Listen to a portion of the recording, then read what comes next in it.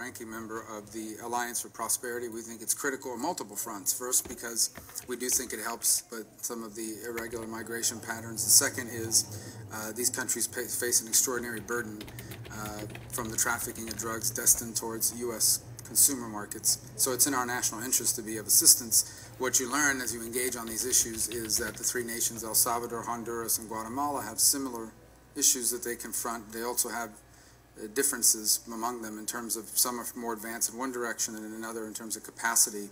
In your view, in the case of Guatemala, what is the, if they were here today with us and we were to propose to them, this is where we think we can be most helpful in the short term, what would you say in the next 2, 3, 4 years is the most important part of the alliance for us to focus on first in order to increase their capacity to do what I believe, and I think I shared with you, and you share the same view, is their desire to make advances.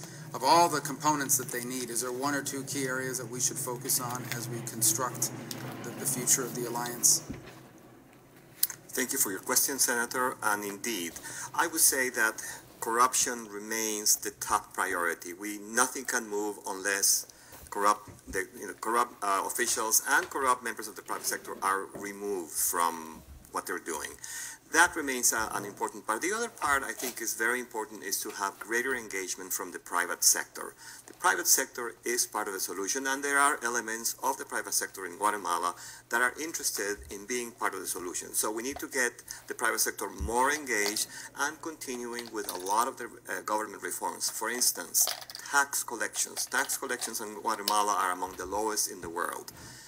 President Morales has appointed a very effective director of the tax office, and he's already showing some results. So we need to continue along these areas and also discuss with Guatemalans the commitments that they made in Miami for the various elements of the plan and keep that moving.